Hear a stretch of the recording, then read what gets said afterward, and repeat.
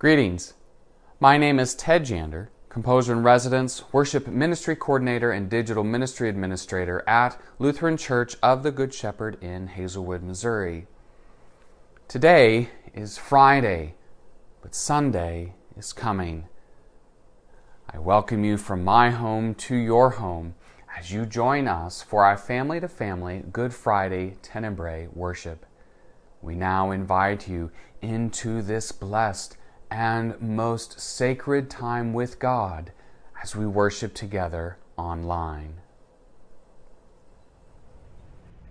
We begin today in the name of God, the Creator of life, and Jesus, the light of the world, and the Holy Spirit who fills us with the light of Christ to shine as we live.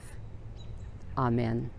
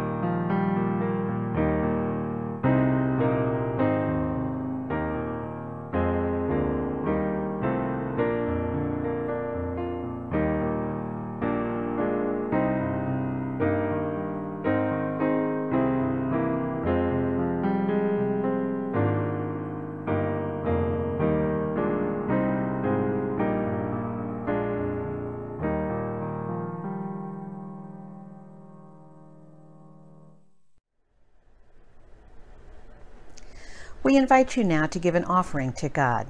Several ways we can give are to offer our time to someone struggling or provide an offering to someone in need, all done for the love of others.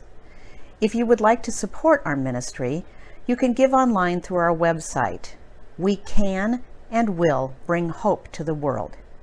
We join together in our offertory prayer. Lord God and giver of all good gifts, we are grateful for all the blessings of life that you give to us. Daily we are fed with good things, nourished by friendship and care, feasted with forgiveness, understanding, and hope. We ask now for your blessing of our offerings to help and serve those in need. May they be a great blessing, and may the light of Jesus Christ bring hope to the world. Amen.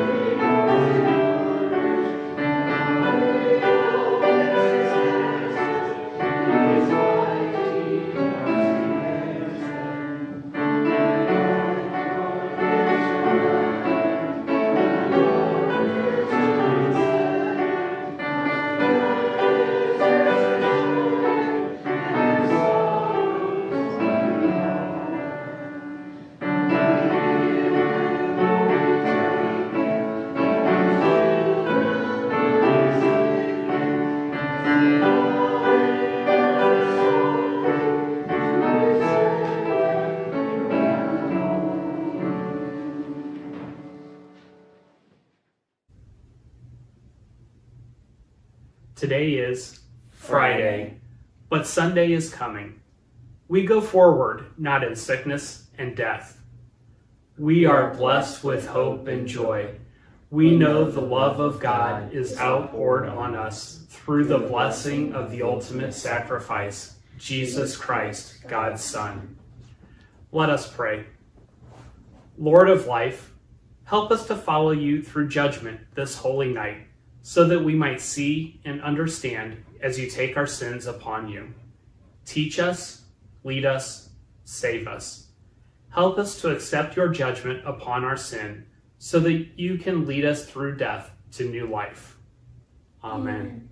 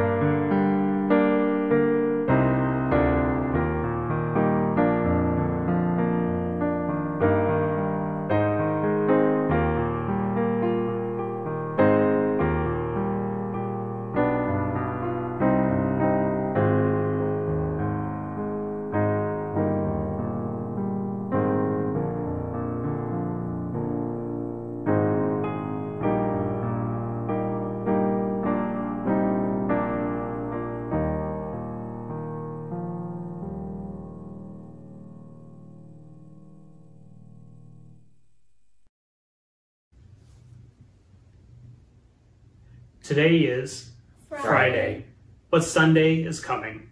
We go forward, not in fear and uncertainty. We are blessed with hope and joy.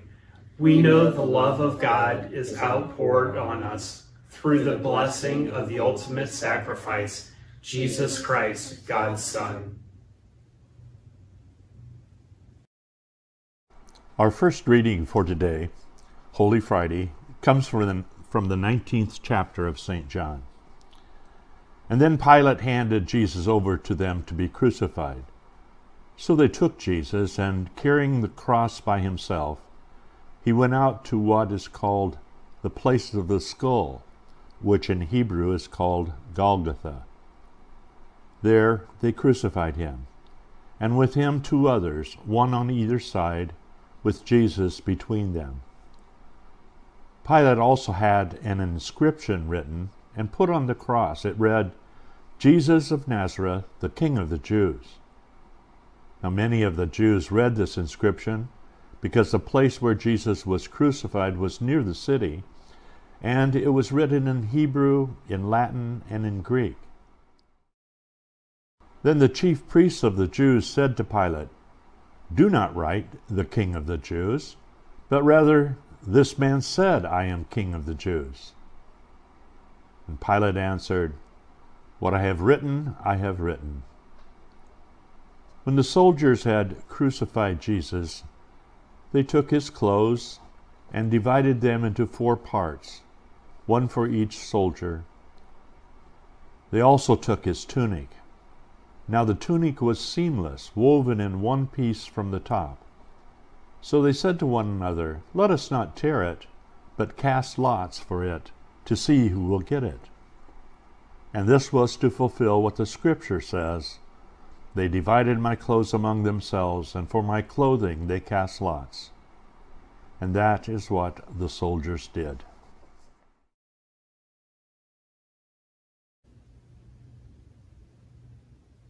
Today is Friday, but Sunday is coming. We go forward, not in anxiety and stress. We are blessed with hope and joy. We know the love of God is outpoured on us through the blessing of the ultimate sacrifice, Jesus Christ, God's Son. Let us pray. King of Kings, give us the wisdom to understand your reign and its meaning for our world. Help us to let go of power that destroys your kingdom on earth and receive your power of love. Lead us, give us understanding, comfort us. Show us your will for each of our lives and in our congregation. Teach us how to die with you. Amen.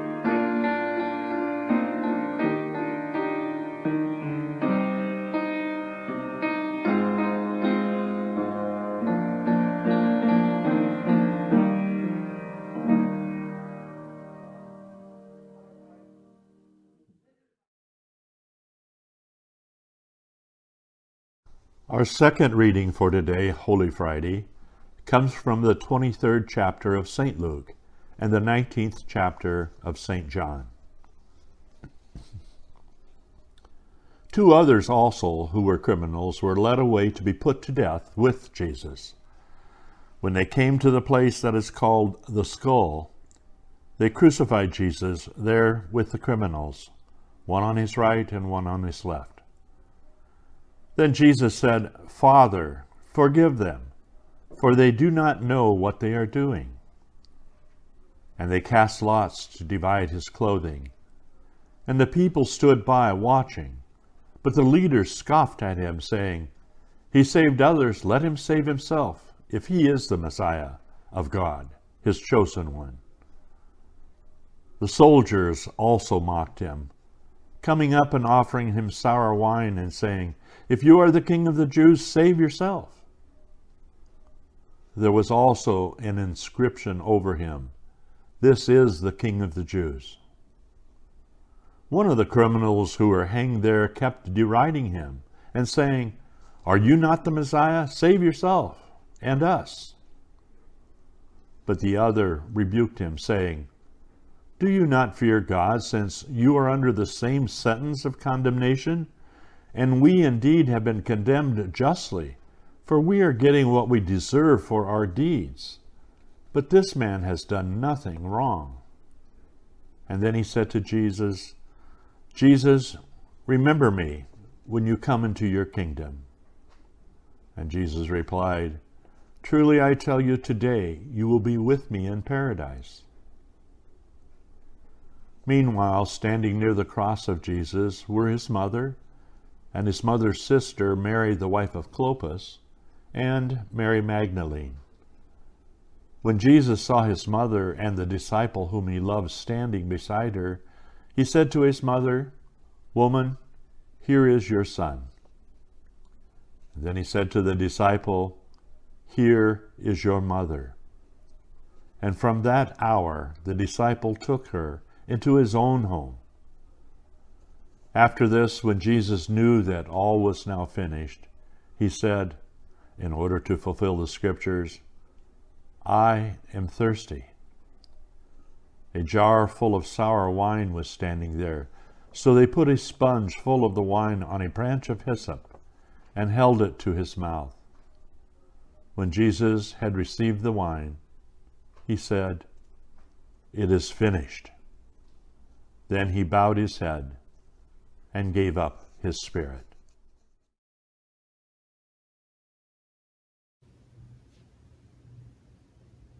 Today is Friday, but Sunday is coming. We go forward, not in doubt and mistrust. We are blessed with hope and joy. We know the love of God is outpoured on us through the blessing of the ultimate sacrifice, Jesus Christ, God's Son. Hi, welcome to Good Friday. This is the beautiful night when we go with Jesus to the cross. We look at all of the risks he's taken, and because he loves us so much, and we see the risks played out now as he dies on the cross. Let us pray. Oh God, fill us with a deep compassion and love as we walk with Jesus on this night. Help us to feel what it means to pour yourself out completely in your great love for others. Amen. We have two big kinds of risks tonight that Jesus takes. The first one is the human risk. Remember, he's both divine and human. And tonight we see Jesus, the man, as he comes into this story. And he comes through the Garden of Gethsemane. And that's the biggest risk of all, because he's about to be arrested, and arrested by the Roman imperial empire. And could he have stopped the arrest? Of course he could have. Could he have run away? Of course. His disciples are armed with weapons, so could they have asked him to do something? They could have. In Matthew, Jesus turns to the Roman soldiers and everyone who is arresting him, and he says, "Do you think that I cannot appeal to my Father, and he will at once send 12 legions of angels?"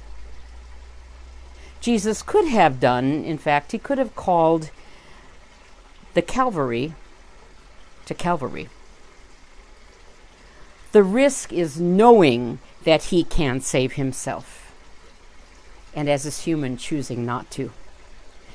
But there's also a very high level of divine risk. When Jesus prays that night, "Remove this cup from me," removing this cup, this horrible thing that he has to go through if he wants to stay faithful to what God wants. God wants this world to be brought back into God's arms. And when he prays, "Remove this cup," God does have the power to do it. And God has to refrain from using that heavenly power to stop this arrest, to stop the trials, to stop the suffering, and stop the death of God's only Son, Jesus. So Jesus will suffer, and God will suffer right along with him. The darkening clouds that we hear about in the stories that happen at the cross are God's divine pathos. It is the broken heart of God just weeping down. And the rending of the veil in the Jewish temple, the Holy of Holies, and the rending of the veil is when God mourns, because in Jerusalem, when you are broken-hearted and you're crying out in mourning, you tear your garment. God is, like we hear about Jesus a few times here, God is that wonderful word in Greek, esplagknisthe. God is gut-wrenching in empathetic pain right now. And the disciples risk as well. In Gethsemane, Jesus asked them, "Sit here with me while I pray." And he takes Peter and James and John, the one he seems to be closest to. And these are the beloved ones who have been with him from the very beginning in Galilee. They're the first ones he called 3 years ago.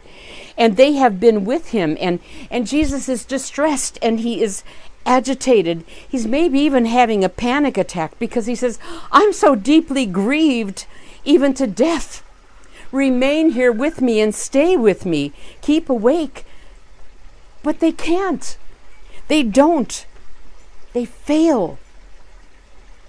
He says, "Remain here and stay with me because I need you." But soon they're all going to fail and flee when he's at the cross. And you know, when I think about it, we do too. It may not be as dramatic when I do it or when you do it, but we do. We fail, we flee, We fail to kind of hold up our end of this love story that we're involved in.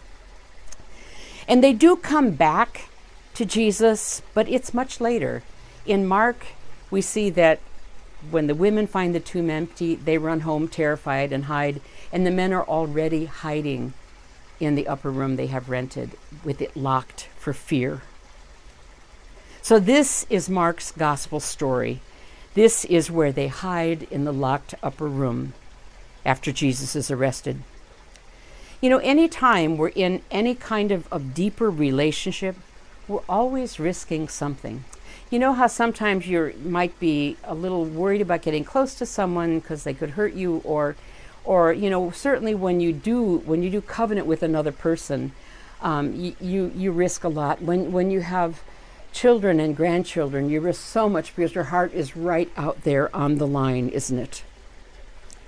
Especially with Jesus as our Savior, we have gone through a lot of risks, and this week and tonight it's the worst.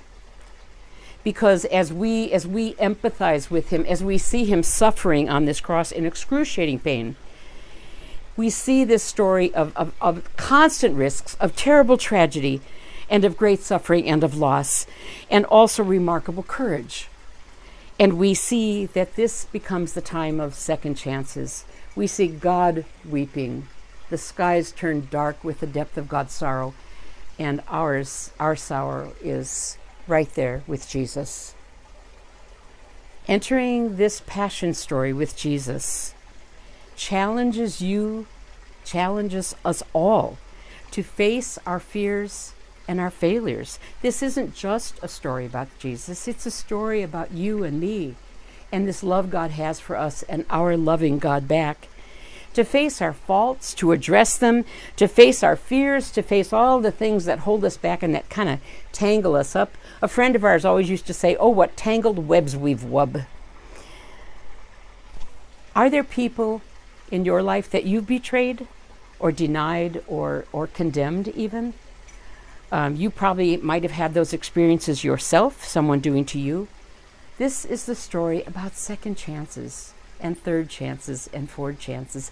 This is the story of this incredible forgiveness and this love that comes from the very depth of the man, the very depth of the Son of God, and refuses to do anything else but to die. And we are with him to the end. And as we do this, we pray, each of us, that God will move in us and in all those places in us that are unfinished or have failed, or those places that hurt, that God will move in us and heal those places and forgive us and make us new in this miracle that's about to happen, called forgiveness and called resurrection, the ultimate second chance. Amen.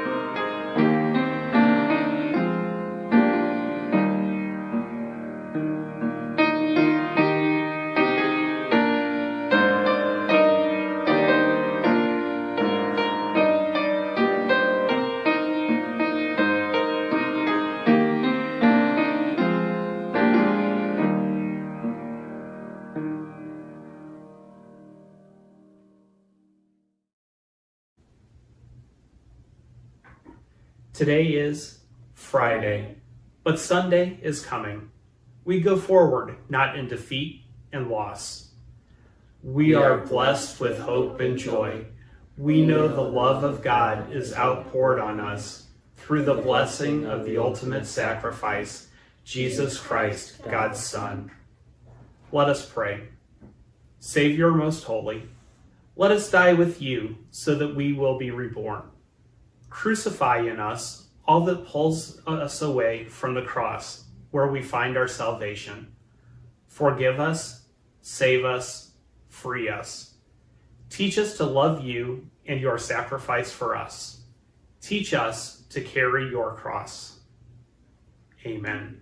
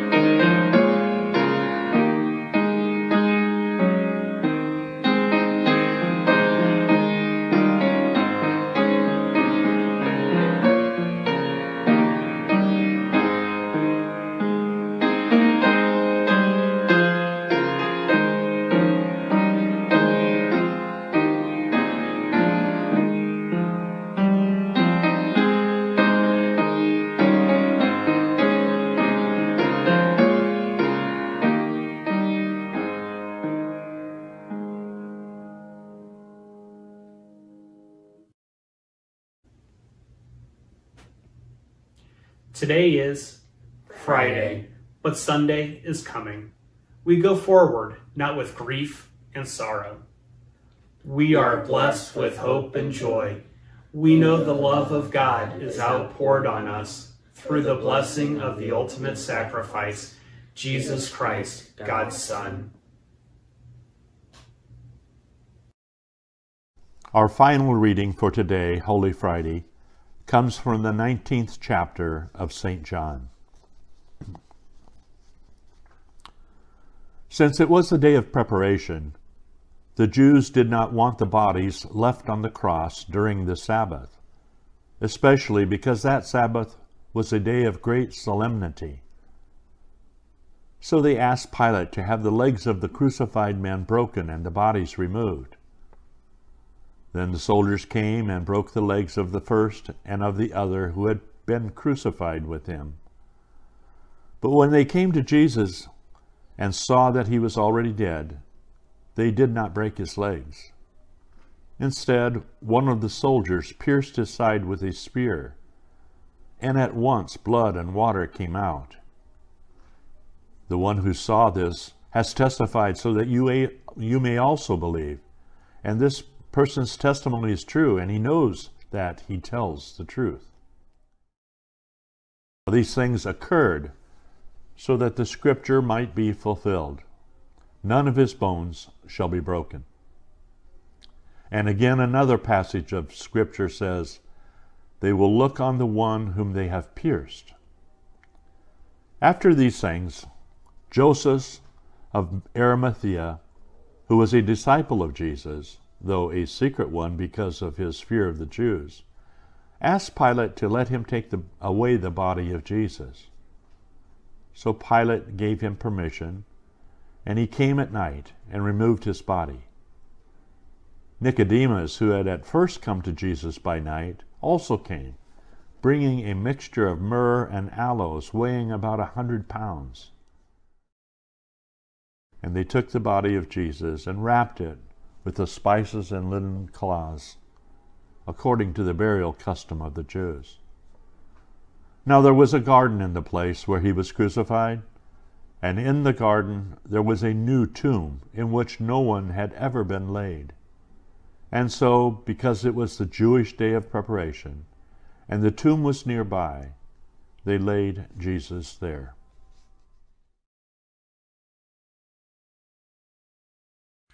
We join together in the Lord's Prayer as Jesus taught us.